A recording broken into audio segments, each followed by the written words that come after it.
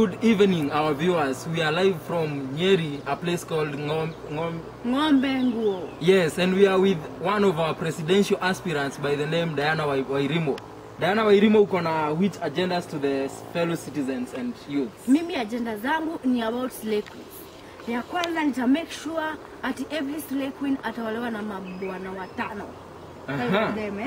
Wa kwanza atakuwa wa nywele. Wa pili wa makeup na kucha. Wa tatu wa kulipa rent. Wa nne wa food.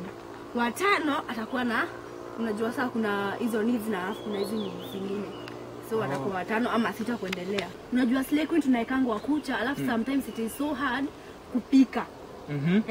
Nitakuwa na make sure that Slayqueens nimewadistributia biscuits. Nairobi yote, counties zote. I'll distribute biscuits for the Slayqueens.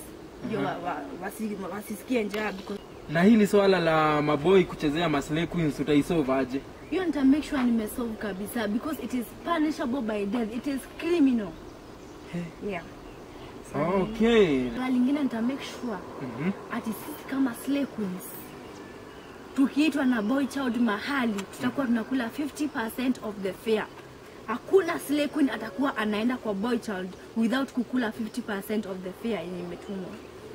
Kama utumi 50% before, so before wakuja wanakuja wanatuma 50% ya kukula alafu kuna fare. Anatuma enough ya kukata 50% ya hiyo pesa ametuma na ya kutosha kwenda kwenye anaenda. Naam, hili litapunguza swala la kukula fare au sio? Na juu nimesikia unashughulikia boy child, na hii swala la madema anakuja kwako akinyesha utalishughulikia aje kwa boy child? Utamsaidia aje?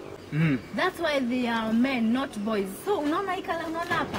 Watakuwa wanaingia hivyo. Ya red wanaingia huko ndani. Wanaingia hivyo. Swala ambayo Diana Wairimu ameiongelelea na hope 9th August utatik hapo Diana Wairimu for president 2022. Naam.